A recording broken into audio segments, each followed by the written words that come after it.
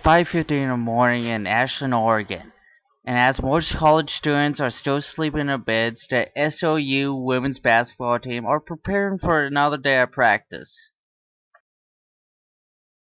I've been a head coach. It's more academic. That way they can get any of the classes. They don't have to worry about labs in the afternoon. We have so many different degrees as far as what we're seeking. And so it's hard to get everybody on the same practice schedule to practice in the afternoon. There's also men's basketball and volleyball that look for gyms. You get used to it after a while. It kind of sucks at first, but I don't know, just knowing you have to get through practices to get to games pushes me to play harder. Faster. The first practice year I died because it was so different from high school.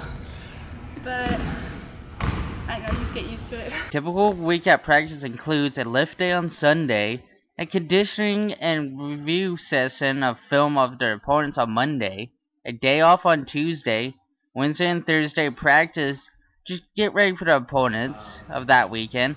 Friday and Saturday consist of morning shoot-around practice, followed by a 5:30 game that night. Usually it's the first week. The first week is hard, and then they kind of get used to it after that. So when we start in September, that first week of conditioning is a little bit harder, but usually they kind of like it because we'll get our practice out of the way, and then they just have the classes, so they're already up for the classes, and then they have the rest of the day where they can, do homework, or some of them have part-time jobs, or do whatever they need to do the rest of the day. We're running here, that's for sure. I played at a JC and we did a lot of sprints, but we do a lot more here.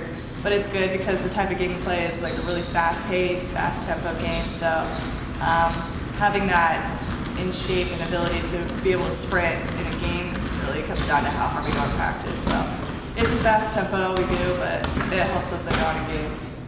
It was really hard at the beginning of the season, but I mean now I'm used to it, and I know you just gotta get up and get it done, and it's just nice to have it over with. Coach Kennedy has said that if the girls can get up and get motivated at 6 o'clock in the morning, then getting up and getting motivated for a 5:30 game, or getting up and motivating themselves during a tough situation during a game will become easy.